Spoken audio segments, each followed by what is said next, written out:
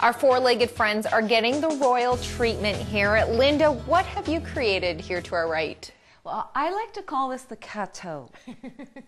But you know what? It's probably good for any pet 10 pounds and under.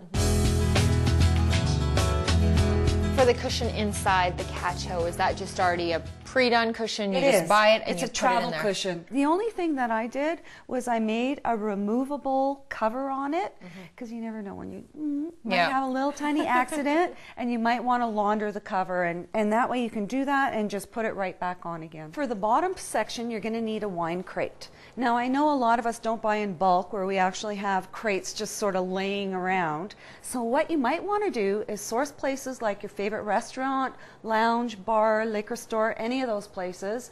Ask for them to save the crates for you, because often these end up in the dump. Spindles you can source at just about anywhere, including Habitat for Humanity Restores. Love, love, love that store.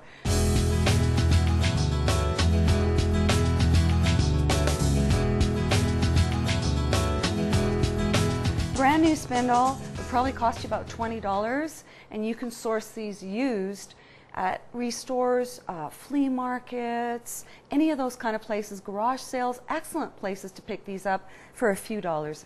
And that's what I love about your projects, is that you're money conscious about it, and it's all about reusing items. Absolutely. Save our landfills, but make very posh things in the interim. The other thing you're going to need is a little bit of dowel. Now, the diameter of the dowel is up to you. You might have some laying around, so use what you have, and then you need your fabric. And then we got this one here. Yes, we've got kind of a sheer leopard skin thing. I have this thing about leopard skin. I was going to say, I'm like, Linda loves the leopard. I do, I do. And for tools, you're just going to need a drill bit that's the same diameter as your dowel. What we're going to do is the first thing we're going to do is drill holes in all our spindles. Now, we're going to drill them on two sides, two adjacent sides, because once we have these spindles up, we're going to have a rod that comes out this way and a rod that comes out that way. So I'm just going to hold this in place while you line yourself up, and you are just going to drill straight down 1/2 inch. Okay. All right, go for it. Beautiful. That's it. Is that about 1/2 inch? Yeah. Ah, that was easy. Very easy. So now what you're going to do is you're going to do two sides. You're always going to do two sides right next to each other on every single spindle. Linda, we've stained the dowels. We decided to go with a little bobby on the head. Right, liking it, liking it. We're just going to screw down our last one.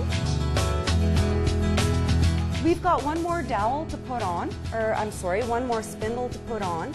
How about if I hold this in place? Okay. And I'm going to hand you 1.5 inch screws. Now that is the perfect size for adding these on.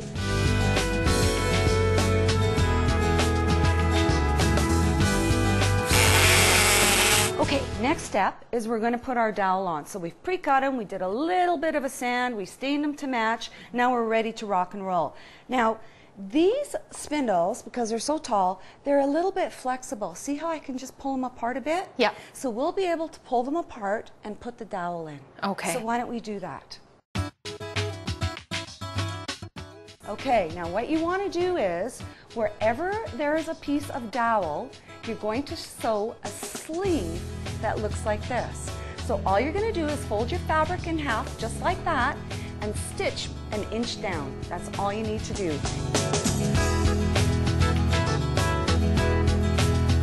There you have it. The perfect Cateau. Now the only thing left is we need our little cushion in here, and I don't know, I'm thinking we might need a live model posing in there. What do you think? I think so.